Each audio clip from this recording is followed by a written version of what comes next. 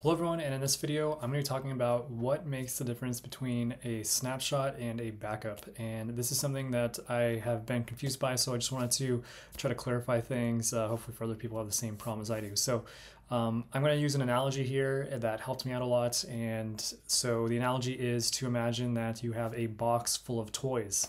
And so when you take a backup of something, what that means is for every single toy in this box, you are making an exact copy of that toy, and you can put that copy of the toy into another box, so you can have like a backup of it. So if your original box of toys were to get lost, then you have a copy of that toy to replace it with.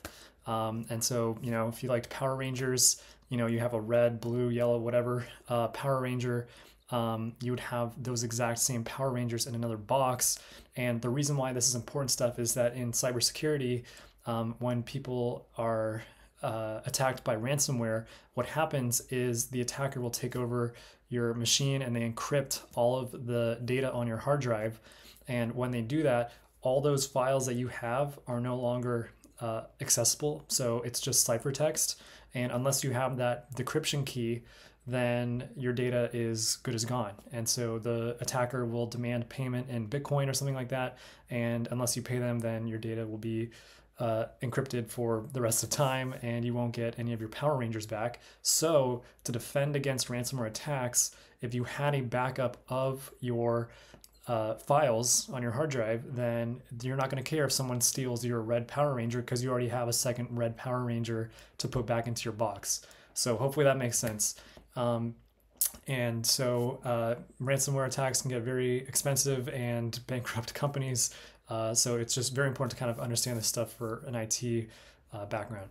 And now moving on to what snapshots are. Snapshots are things like pictures of your box. And so, if someone was about to do a major update to the operating system, you might want to take a picture of how everything is right now so that if something breaks, then you can look at the picture to be like, okay, this is how it should have looked. So the thing to note about a snapshot is that it is a read-only copy of the data, and it's a lot lighter weight than a backup because unlike with a backup, you're not actually making a copy of the Power Rangers, you're just taking a picture of them so that if, your box of toys went through an earthquake or something like that, and all your Power Rangers got mixed up, you know that before the earthquake happened, because you had a snapshot of it, a picture of it, you know that the Power Rangers were in this certain order and they looked this certain way. So, in terms of a real world analogy, this is like having a read-only copy of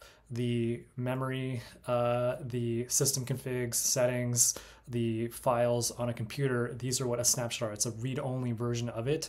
And so, when you're launching an EC2 instance and you have that storage attached to your compute, your snapshot lets you restore your volume back to 5 minutes ago, 10 minutes ago, if you need to.